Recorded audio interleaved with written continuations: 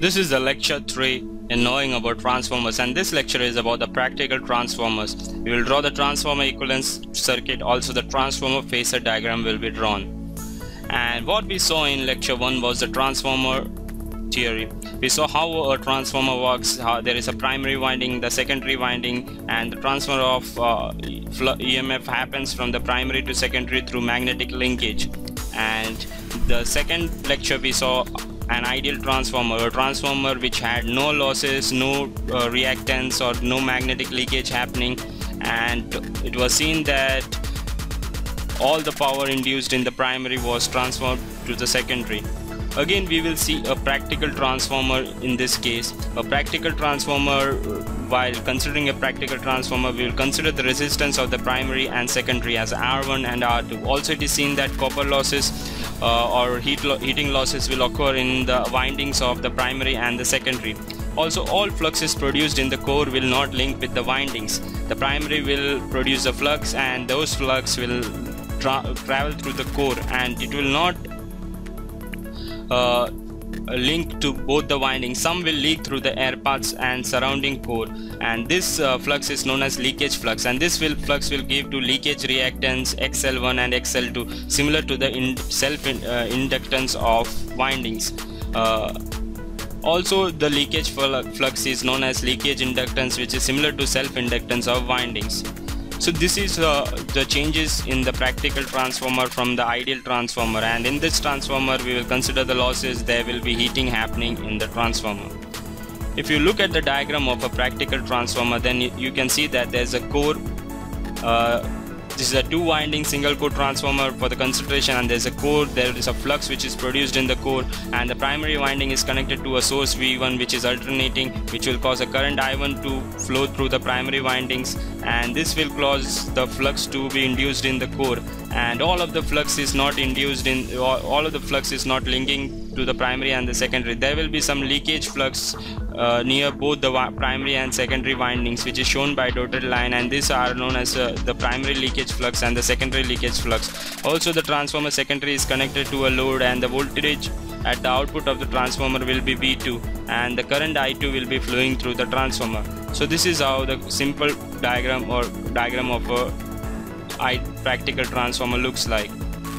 And if you lump down at frequencies close to 50 Hz, that is a normal operating frequency of the transformer in the power system, the resistance and the reactance of the winding can be considered as lumped parameters or together, and they can be written as R1 and X12 and R2 and XL2. So those are the leakage reactance and the resistance of the windings which are being lumped down here. And it is seen that if you move the secondary resistance and leakage reactance to the primary side, it can be moved in the square of the transformation ratio, and the voltages from the secondary can be moved to the primary side in the square of the in the multiplication of the transformation ratio, as seen V2 dash is equal to N1 by N2 V2. We do this so that we can draw the equivalent circuit of the transformer in a single without considering the core into consideration. And we will now draw the equivalent circuit by moving all the parameters from the secondary side to the primary side.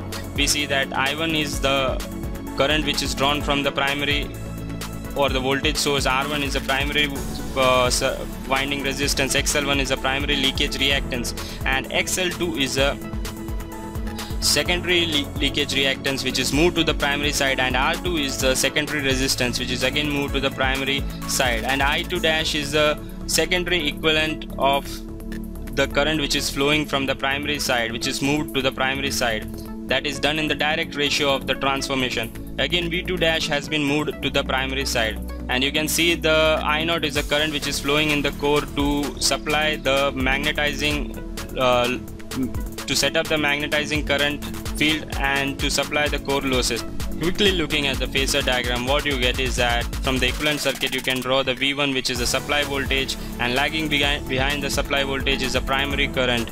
Also, by subtracting the reactance and the resistance power losses, you will get the E1, that is the voltage which is available at the terminal or voltage which is induced in the primary. It will be always less than the primary supply voltage. And again you can see the V2, and by subtracting the power losses in the resistance and the reactance, you will get the terminal voltage or the voltage induced in the secondary winding, and the voltage available at the terminal V2 will be always less than E2. So these are the deductions which you can make from the phasor diagram, and the phasor diagram can be drawn from easily from the equivalent circuit of the transformer. From the equivalent circuit of the transformer, also some of the other parameters which will be found out in the nameplate of a transformer will be the ratings of the transformer, and the rating of the transformer is usually done in volt amperes, and it will be done in volt amperes, kilowatt amperes and megawatt amperes for big transformer. And the kVA rating is found out by multiplying the rated voltage into full load current divided by 1000. So this is how the kVA rating of any transformer can be found out.